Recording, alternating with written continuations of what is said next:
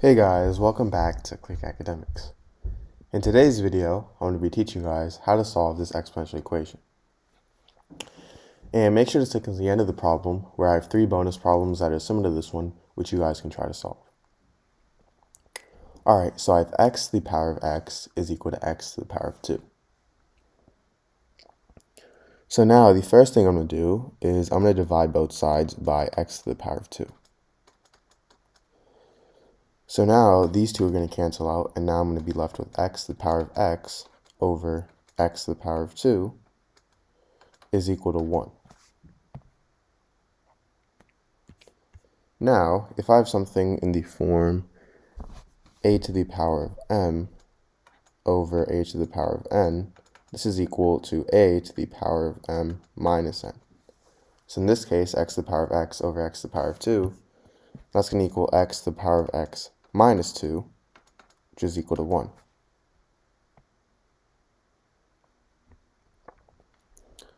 Now I'm going to take the natural log, or ln, on both sides.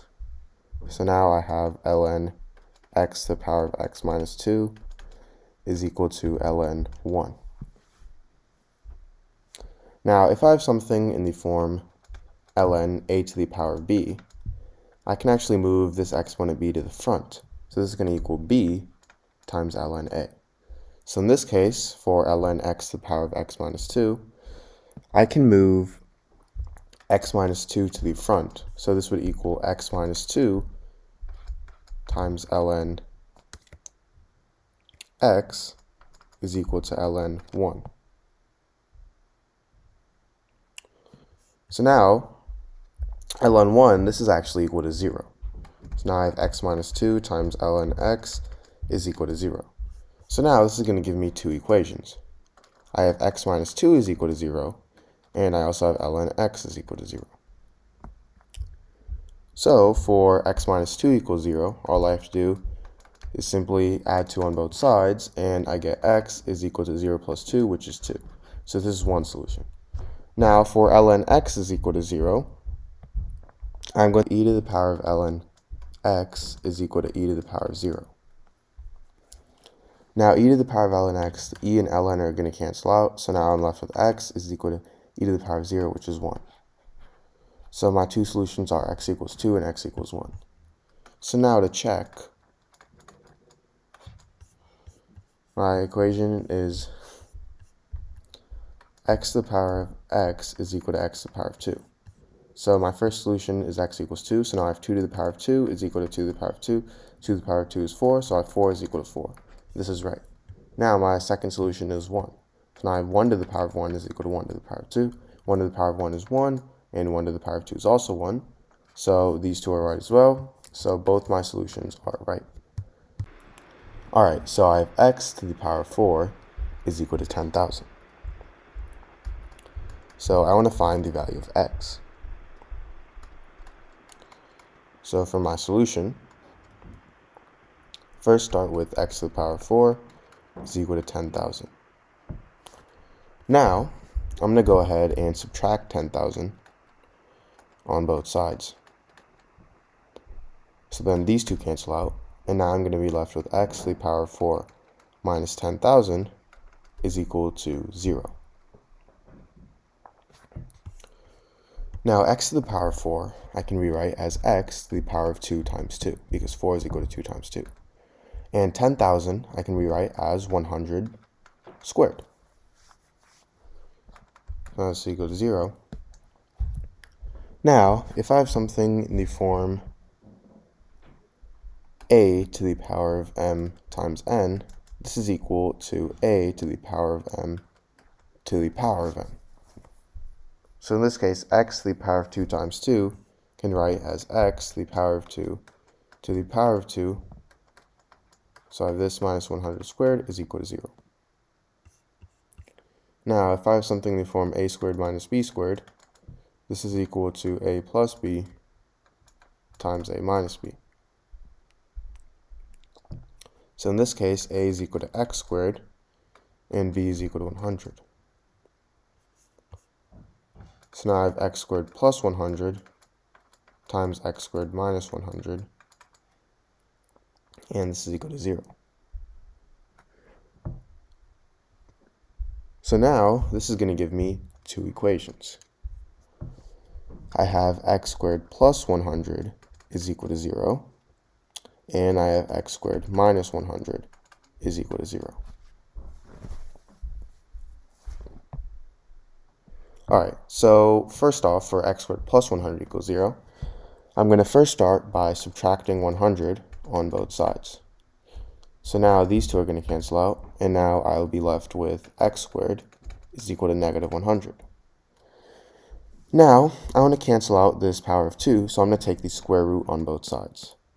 So now I have the square root of x squared is equal to the square root of negative 100. Now, the square root of negative 100, well, first off, the square root of x squared, these two simply cancel out. So I'm totally left with x is equal to, now the square root of negative 100, this is the same thing as the square root of 100 times the square root of negative 1. Now, if you guys already didn't know, the square root of negative 1 is equal to the imaginary number I. And the square root of 100, that's equal to positive or negative 10.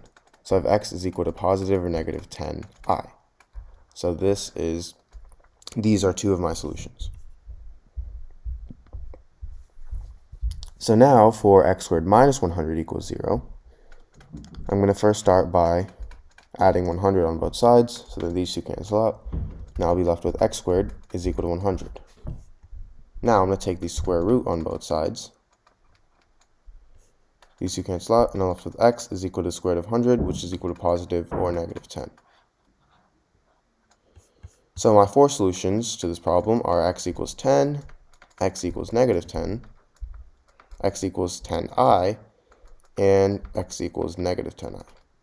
So these are my solutions. Alright, so I have 2 to the power of 100 minus 2 to the power of 99. So for my solution, first start with 2 to the power of 100 minus 2 to the power of 99. Now I'm going to first rewrite 100 here as 99 plus 1, because 100 is equal to 99 plus 1. So I have 2 to the power of 99 plus 1 minus 2 to the power of 99. Now, an important property of exponents is that if I have something in the form a to the power of m plus n, this is equal to a to the power of m times a to the power of n. So in this case, I have 2 to the power of 99 plus 1, and I can think of a here as 2, m here as 99, and n here as 1. So this will get me to a to the power of m, so 2 to the power of 99 times a to the power of n. So times 2 to the power of 1. And I have this minus 2 to the power of 99.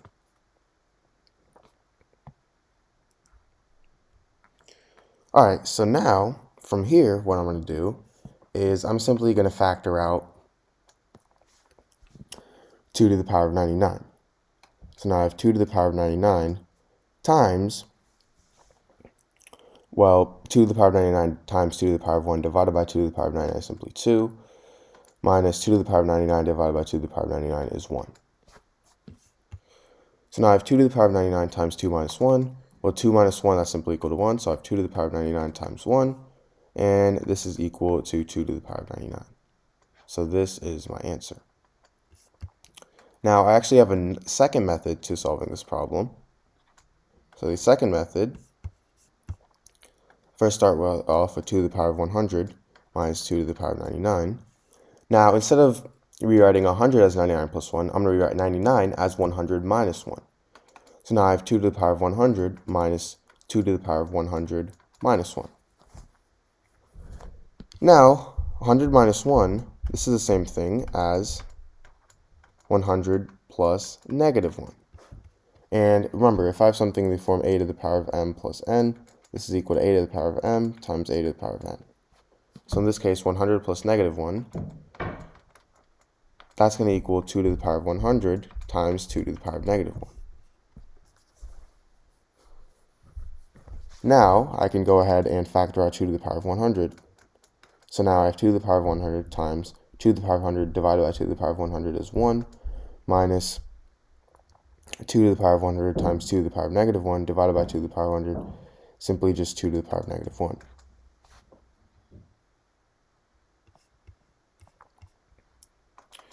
Now, this is equal to 2 to the power of 100 times 1 minus 2 to the power of negative 1 is 1/2. And 1 minus 1/2, that's simply equal to 1/2.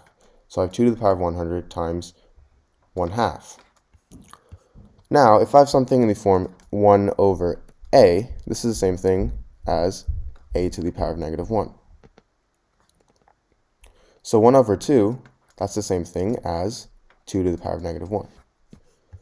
Now, if I have something in the form a to the power of m times a to the power of n, this is equal to a to the power of m plus n. So 2 to the power of 100 times 2 to the power of negative 1, it's going to equal 2 to the power of 100 plus negative 1, which is equal to 2 to the power of 99.